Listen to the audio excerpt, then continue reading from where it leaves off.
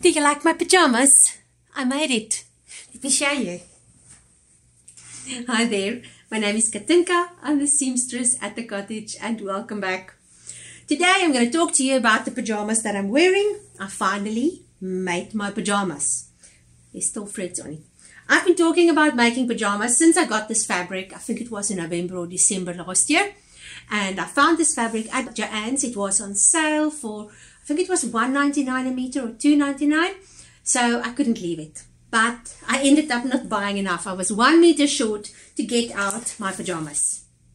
So I had to go back and get another yard, and it was $6 a meter. Cost me more for the 1 yard than it cost me for all the fabric for the rest almost. But I got that and I'm very chuffed with these pyjamas. I use Simplicity. Don't be fooled by that number. That is not its number. But this is the number. S9856. So I got this on a Simplicity sale a while ago. And I've been wanting to make pyjamas. So I thought, this is on sale. I'll just use this pattern. I have qualms with this pattern though. The one is these pants. Do you see those slits on the side? I don't like slits on the side of my pyjamas, especially if it's winter pyjamas.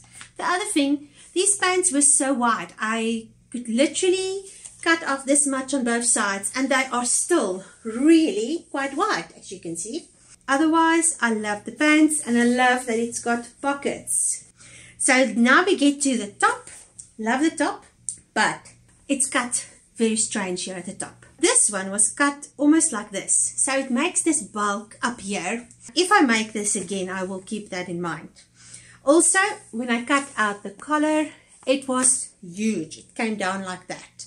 Now, I don't know who wants pyjamas with such a big collar. When you sleep, you don't want a bulk thing around your neck. I don't. So I chose not to put that in. And in the end, I just used a collar band to make it almost like a mandarin or a mandala shirt. I'm quite happy with the final result. I also did not put the buttonholes in because I don't open my buttons. I just pull it over my head. So I literally just put a buttonhole up here. And for the rest, I used the buttons to keep it together. And that's it. That's my pyjamas. It was at this point that I realized I was a yard short on fabric. So off I went to Joann's and got another one. And then I was able to cut it all out. But it was still a tight squeeze. Has been cut out and ready to sew. All the pieces are over here, and I've also cut out the violin and iron it on. And the first step is to pin the pockets to the sides of the pants. It's fixed like this that irritates me. These pants are made to fold over and get elastic. But they've cut these pockets to go all the way into the waistband, so then it's very thick on your hips. And that's not comfy to sleep in. And then also, the depth of the pocket is very short. So what I'm going to do, I'm going to move my pocket down, so when I fold it over, that it's not so thick. And then I'm also going to cut it up higher on the side, so my depth of my pocket is deeper. So in the end, I first cut out this much, and that wasn't enough. So then I cut out a bit more, and I'm happy with that. That gives me quite a nice pocket. And then there's also still enough space for your hand. And when this folds over, there's more than enough space for your hand. Then it's just one layer inside of the waistband. All pinned.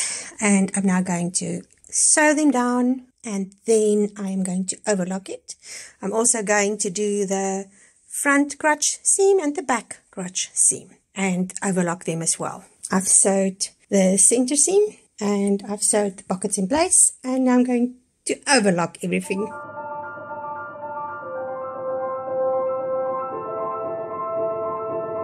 When I do the inside leg seam, I let the one fold one way and the others go the other way.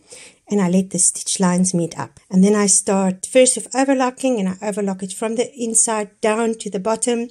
Then I come back and I overlock it from the inside down to the other side. And I find then my crotch line meets up in the middle, because sometimes if you start from one end and you work your way through to the other end, the material might move into different directions, and then you might end up with more material on the one side, and this way you don't have that happening. Next step is the inside leg. I start from the one end and I literally just sew it right through to the other end, but because I've overlocked it already, everything will stay in place. Side seams are done, and I'm now busy with the pockets. With the pockets, I just sew them right around. When I get into this corner, I just zigzag it up and down, because when you overlock, you sometimes go overlocking and then you overlock some of this with it and you cut off stuff that you don't want to cut off. And this way, I know that's not going to happen because the overlocking will stop right there. And I won't overlock the top because that is going to go into the hem for the elastic, so you're not going to see it and it will not unravel. Next, I'm going to overlock the pockets right around, and I'm going to overlock the waist part so that I can next put in the elastic. When you overlock the waistband part, make sure that your crotch, if the seam goes that way over there, then it must go the same direction at the top. And like my side seams are open, so I'm going to keep them open while I'm overlocking. The next step was to pin the cuffs to the sleeves. I then added a little piece to the back leg because I didn't have enough fabric to cut it long enough. I tried to match up the plaids as much as possible, and then I proceeded with the elastic. I start in the middle front and middle back, and then the side seams, and then I fill in all the spaces in between.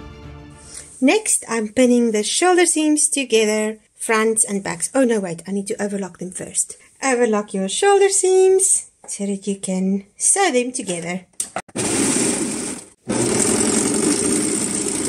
I usually do bulk overlocking, where I just keep on going, because you can always cut the excess off at the end. And then I just cut them all loose like this. And now I'm going to sew the shoulder seams together, the front to the back. I have pinned the collar, and now I'm going to do batch sewing over there, the collar, and all of the things that I've pinned. It is all these things that you do in batches that makes your sewing process go so much smoother. I'm a little bit irritated with myself. I've put the elastic into these pants, and I did such a good job, but it's a little bit short on the back, about that much. So I looked at the pattern, and you were supposed to put this width of elastic in. And as you can see, the one I put in is much wider than this. So I have to unpick. I've unpicked the pant elastic and I've pinned it again. I'm going to sew that now. And then for the shirt, I've pinned the sleeves in place and I'm going to sew that now.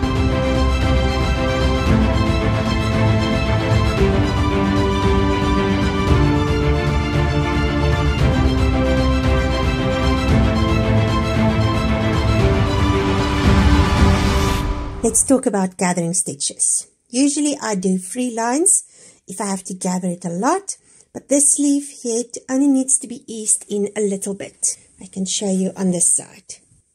So it's not a lot of gathering. So because this is just ease gathering, I only did 2 rows of gathering stitches.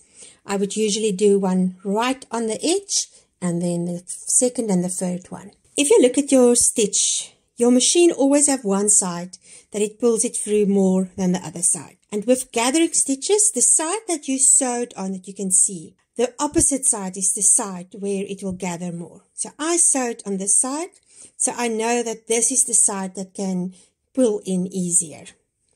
And then I just take my threads, and when I pull them in all the way, even though it's just a little bit of gathering, because by pulling it in all the way, my gathering stitches are more evenly spread out afterwards.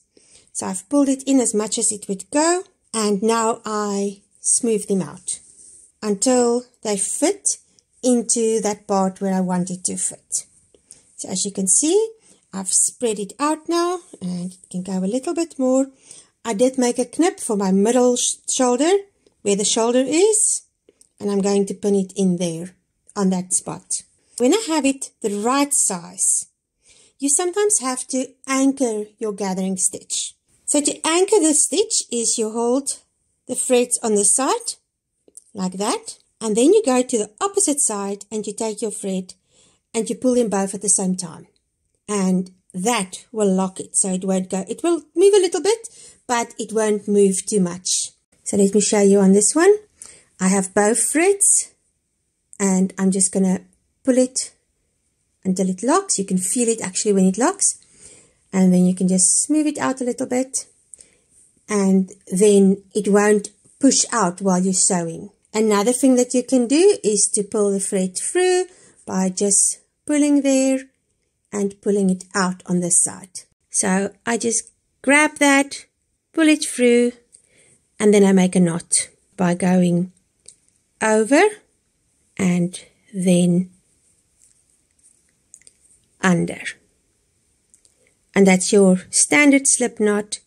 And this type of knot does not go loose as easily as any other knot. The only reason why I don't like making knots, because if you pulled it in too much, then it might be too small for the hole it must go into, and it's very difficult to undo a knot like that. It's much easier to just smooth this out. For the top, I am now going to iron the sleeve seams towards the inside. I just find they're sitting better on your arms then. Open up these seams and iron them flat as well, and iron the front, this fold over part, and then I can do the sides. Ironing is one of those actions that we are often tempted to skip, but a good iron changed a homemade project from homemade to professional. So take your time to iron the side seams open, flatten the pockets, do the hems, because all of this will speed up your sewing process. Pants have been ironed, and I've ironed the hem up so that I can know where to sew. And then these pants are finished. And it's just the top that I still need to finish. But I'm really happy with my progress so far. Next, it's time to do the underarm seams and the side seams. And to make sure that they meet in the middle where they're supposed to, I like to start from where the underarm is and just work down and then work down towards the sleeve. Because I find this way, I actually end up with the underarm meeting up exactly. Because sometimes, even if I pin, they still move. And it irritates me. This seam needs to meet up in my book. And while I'm sewing, I keep this finger between the two layers and I hold it like that. And then I just give a little bit of tension, because with flannel, it's like almost like velvet. Velvet also, the two fabrics will move if you don't use a walking foot. And flannel does a little bit of that. But by putting my finger between the two, or this finger between the two and holding it with this finger, I actually find that it's easier to manipulate the fabric to not move and to meet up at the bottom. It's done. And now let's do other side.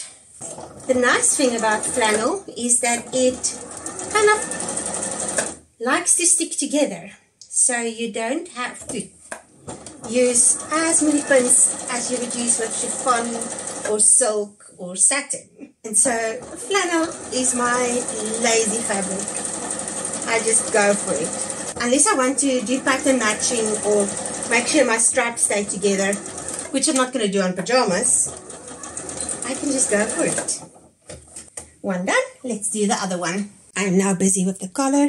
So my first step is to take the iron-on part and pin it right side and wrong side together. So it's literally on the inside of the collar. And I've decided not to do the full collar like on there, but just to do the collar band, because then it will give me a mandarin collar, which I would like more.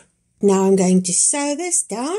That is done, and now we need to do our knippies. This makes that the collar is into the neck, because it's going to fold up, and if you don't do this, then it's just going to make a bulk in there. This way, as you can see, they come together because it's smaller there than it is over there, and it just gives you a smoother finish.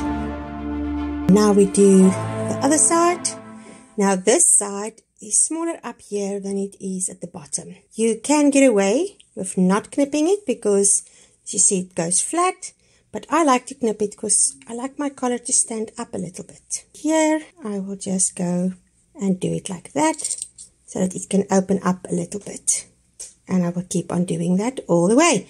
So, as you can see, I'm not doing it where I've done that cut. I do it like in the middle of the whole piece. So my next one will be over there.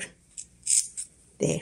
That's the shoulder seam. I like to cut that out completely because that takes away some of the bulk. The next step is to fold this over and encase my little button band. And I am going to sew it from there to there, but I'm going to do it from that side on the sew line that I have there. I have also cut away all the excess over there because then it just gives me a smoother finish. So it's like that, and I'm going to sew it from there up until there. That's done. Now I cut away this excess and then I fold it over. And then I just shape it there until I'm happy with it. There we go. And then I'm going to do the same on the other side. And it looks like that. So I'm going to iron this flat now and fold it over on there. But first I'm just going to do some knips on this side as well. Just so that when it folds in, that it has a bit of ease. Let's go and iron this. So when you start with your collar, you're going to go in there, iron that part flat, fold this over and iron it flat at the top. I've ironed this collar beforehand, and then I fold in here and I let it overlap where my seam line is, like a millimeter. And I'm just going to keep on ironing it until it's all done, and then I'm going to stitch it a millimeter from the edge right around. For the hem, I have pinned it like that. So what you do is, this is the button band that was folded over like that. You're going to fold it back and pin it and then just sew there. That's done, and now you just flip it over and that's the start of your hem. And now I'm going to sew the button band down all the way to the top. This is the thing that drives me up the wall. My bottom cotton is done. And look, I only have this much more to go. Oh well, let's wind some bobbins. Buttons. I have a whole bag of buttons. And these are the only dark ones I have. So I found all of these. They're all different, but this is just pajamas, so I don't think that would make a difference if they match or don't match. As long as they close and they stay closed. So, this part was too thick for my buttonhole foot. So this is the worst buttonhole I've made in a while. I had to make it manually. But it will hold the button, and that's all that matters. Do you like my pajamas? I made it. Let me show you. It's flannel, it's warm, it's comfy, it's got pockets, and I made a hat to match because you need a hat to sleep, especially if you don't have hair.